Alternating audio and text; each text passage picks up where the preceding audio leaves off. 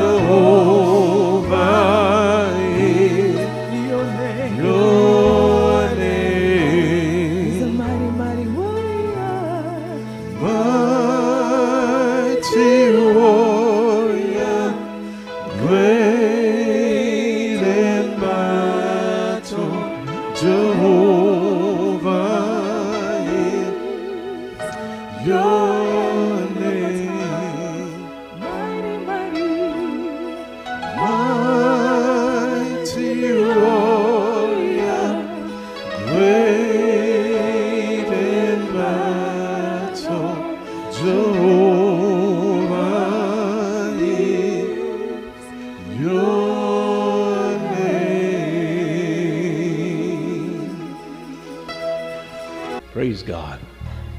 Praise the Lord. We're grateful again to the Lord for all things. While you're standing, if you will turn to the book of 1 Corinthians 13.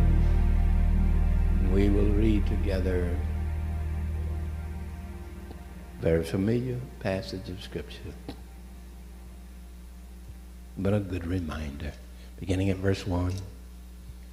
Though I speak with the tongues of men and of angels and have not charity, I am become a sounding brass or a tinkling cymbal. And though I have the gift of prophecy and understand all mysteries and all knowledge, and though I have all faith so that I could remove mountains and have not charity, I am nothing. And though I bestow all my goods to feed the poor, and though I give my body to be burned and have not charity, it profiteth me nothing. Charity suffereth long and is kind. Charity envieth not. Charity vaunteth not itself, is not puffed up, doth not behave itself unseemly, seeketh not her own, is not easily provoked, thinketh no evil. Rejoiceth not in iniquity, but rejoiceth in the truth. Beareth all things, believeth all things, hopeth all things, endureth all things. Charity never faileth, but whether there be prophecies, they shall fail. Whether there be tongues, they shall cease. Whether there be knowledge, it shall vanish away. For we know in part, and we prophesy in part. But when that which is perfect is come, then that which is in part shall be done away. When I was a child, I spake as a child. I understood as a child. I thought as a child. But when I became a man, I put away childish things. For now we see through a glass darkly, but then face to face. Now I know in part, but then shall I know, even as also I am known. Together. And now abideth faith, hope, charity. These three, but the greatest of these is charity. Amen. Precious Father, again we are coming to you knowing that the need is great, our need is great, and your supply is wonderful. We honor you and thank you for the congregation here. We thank you, Lord, for the audience and the TV. And Lord, for everywhere this word is going out, I ask for a special grace and anointing upon the word of God. Let it do what, Lord God, normal words cannot do. Let it destroy yokes. Let it heal. Let it set free and inspire. Oh God, let it bring revelation knowledge in the precious name of Jesus, for you are the Word. Lord, supply the need, supply the spiritual need through the Word of God. Encourage us again today. Illuminate our minds and our hearts as your Word comes forth by opening this Word. I thank you and I give honor to you, for it's in Jesus' name I ask. And everybody said, amen. God bless you, and you may be seated. What a familiar passage of Scripture given to the church in Corinth by Paul, the apostle. Paul wrote many epistles, perhaps most of the epistles of the New Testament, and a few were written by James, Peter, John. But God is good, and as we are reminding each one of us today about the supremacy of love, there are a lot of things we encounter in life. There are a lot of things that we involve ourselves in, but nothing compares to the supremacy of God's love. God is the example set before us by sending his Son to a people, a universal people that were enemies and aliens in our mind toward God and his Son. But he sent him to die for us, that we might live. God wasn't satisfied knowing that the whole creation could go into a lost eternity, He loved so much. He cared so much that it moved him to become very sacrificial in his love. Love is sacrificial, you know. It's very unselfish. And so God displayed that, his only son. He didn't have a lot of sons. He had one son, and that was Jesus. But just the quality of love that looks beyond the human fault and frailty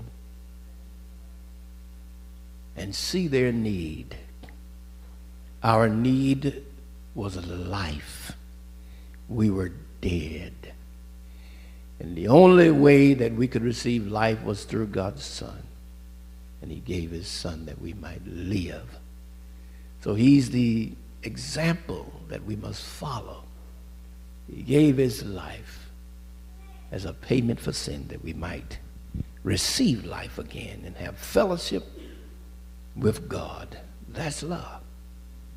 That's love. And so Paul writes, there were some bickerings, some divisions, some feuding, some misunderstandings, some glorying. And in the process, he addressed several things when you look at 1 Corinthians. But in chapter 12, 13, and 14, actually started in 11, but 12 began to talk more specifically about the gifts. And someone says 13 is sandwiched in the midst of them. But chapter 12, at the end of the chapter says, but covet earnestly the best gifts, and yet show I unto you a more excellent way. There's something about God's love that simply speaks volumes to humanity much more than anything else can speak. And God is calling you and I to a higher plane. We've lived, I can speak for myself, we lived time and time again on a plane that was not the higher plane. We've walked according sometimes to our understanding, to how we felt. We've walked that way for many years. But the higher road is not like that. The higher road is giving of ourselves and extending a hand when we don't necessarily want to do it. It's looking beyond human fault and frailties and seeing their need and reaching out to touch that need. God is calling us to something more supreme than prophecy, something more supreme than philanthropy, something more supreme than all the things that he mentions here in this chapter. And we want to pay attention to that. He mentions, as I said, many epistles here, and this is one of those epistles that can just sort of makes you stop and think.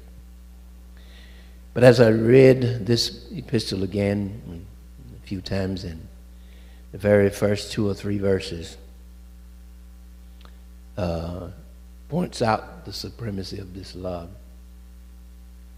And in Ecclesiastes, or Songs of Solomon, chapter 8, I think it is, verses 6 and 7, when God, through Solomon, was depicting Christ's love for his church, he said something, and I'm going to read that. If you would like to turn to Song of Solomon, chapter 8, you can follow with me.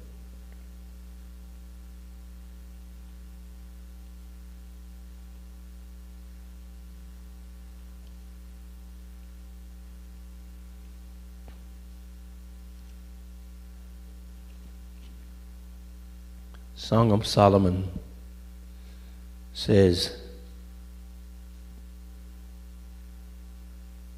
Verse 6, set me as a seal upon thine heart,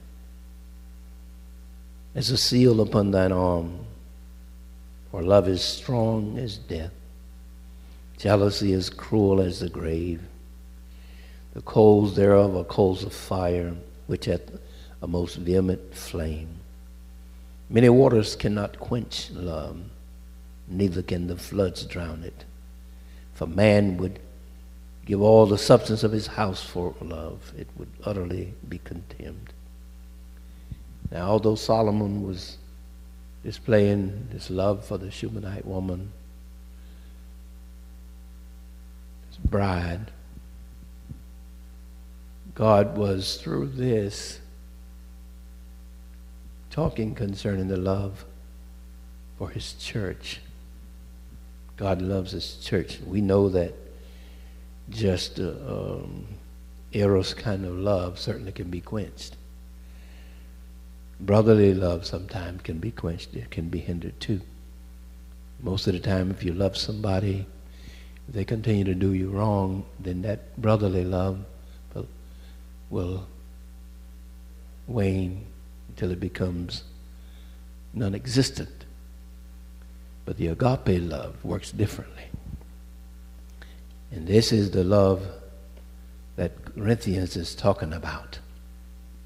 So I find that love is the preeminent thing containing noble properties. That's what he points out in verses 4 to 7. And it abides permanently. It provides the answer to the age-long question. What is the supreme good? That's love. It's the supreme good. Power of expression. One writer said, power of expression is not determined by diction, phraseology, and style. It is determined by depth of heart. Love is character. As I thought about it, as I was meditating upon it, it's what I was reminded. Love is character. Love is character. Love is the substance. When a person is singing, when a person is speaking, when a person is reaching out, doing a lot of good deeds, charitable deeds, love is the substance. So it means that the motive behind all that is being done, it must be love. When God heals us, the motivation is his love. He heals us. Whatever he does is motivated by his goodness, because God is love. Love must be our aim in life as children of God. It must be our aim. We must aim at it. Paul said during his time when he wrote to Timothy, he said, some aim and their goal was not love. So if you don't aim at something, you're certainly not going to hit it, right? Love must be the aim, the goal, the target that we're aiming at when we get up in the morning, from the time that we get up to the time we lay down. The words that we speak, the actions that we take must be based, or must become rooted and based in love. We are going to give to others and see the supreme good. God is love. The Bible says, let us love one another, for love is of God.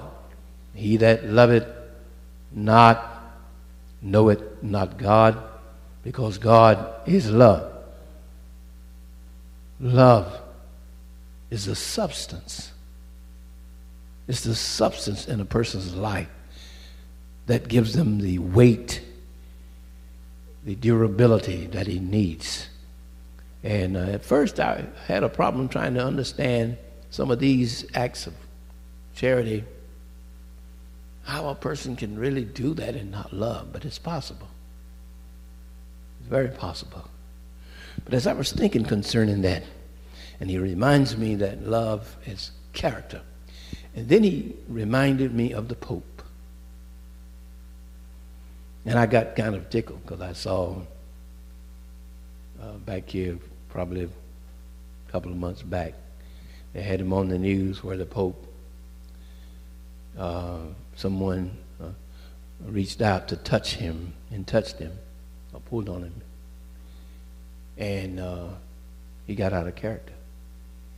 And I was telling my wife, just kind of, you see the Pope like this. He moves so graceful. He looks around and he carries that aura about him that he's holy, separate, And when people say the Pope, the eyes of the secular world, it's just like, whoa, the Pope. So there's a wonderful appearance. But what was funny was when the woman reached out and pulled on him and touched him, instantly he forgot that he was the Pope. And here's what happened.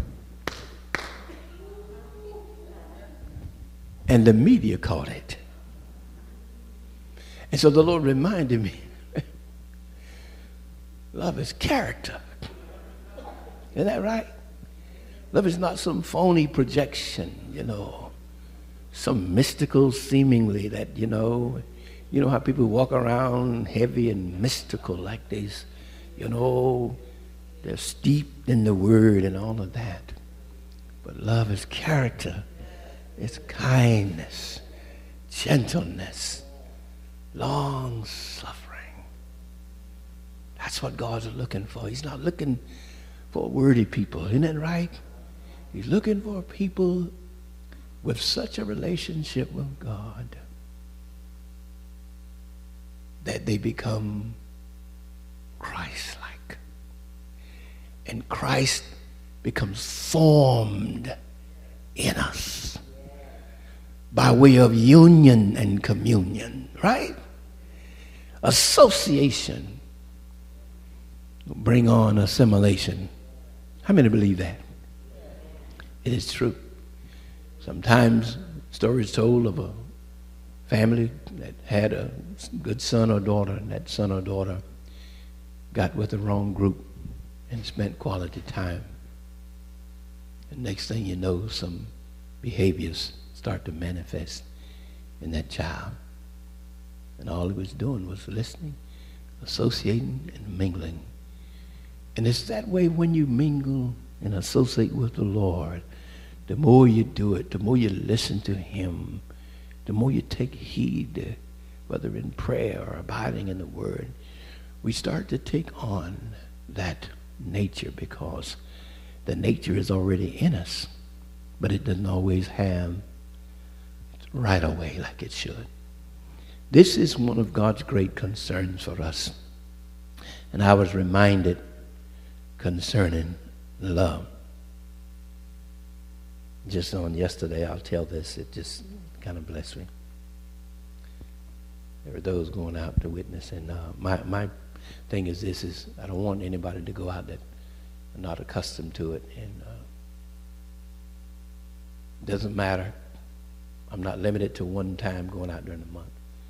If someone new is going out and want to witness, and we don't have sufficient amount of those that to help them, then I'll just go, whether I went last week or week before.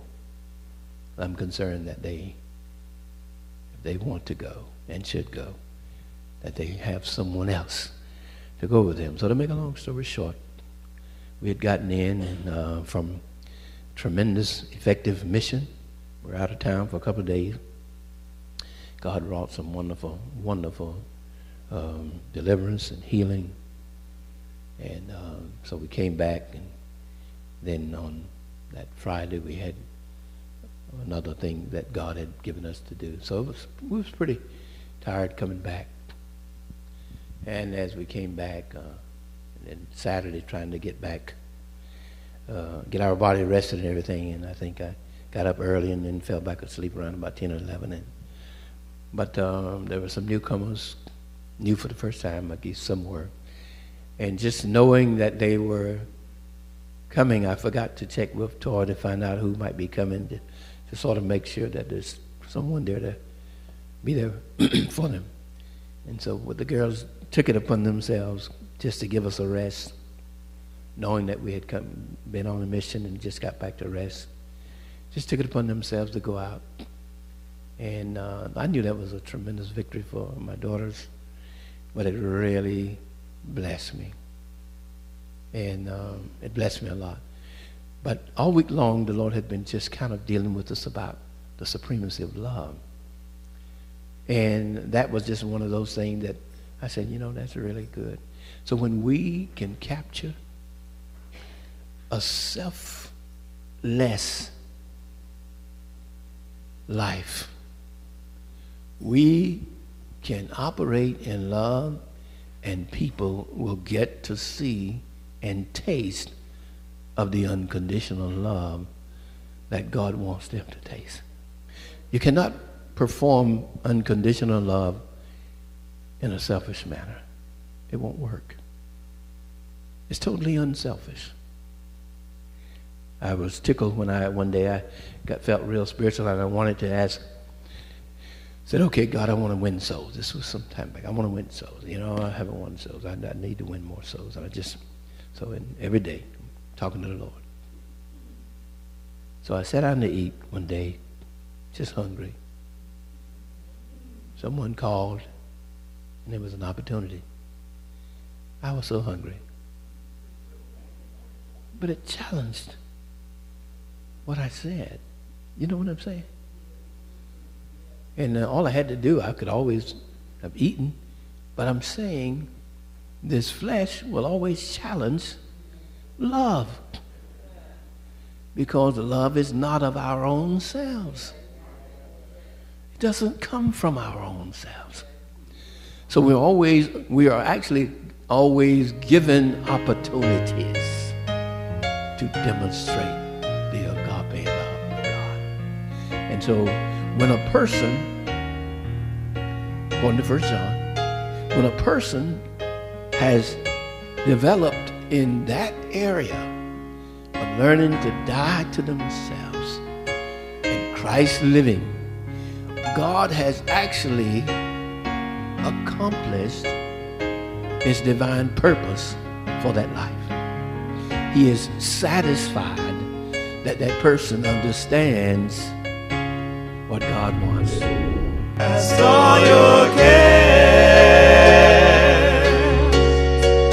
upon the Lord. Cast all your cares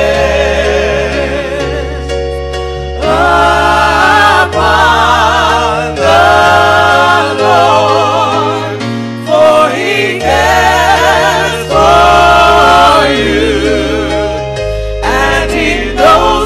You're going through. Why don't you cast all your cares upon the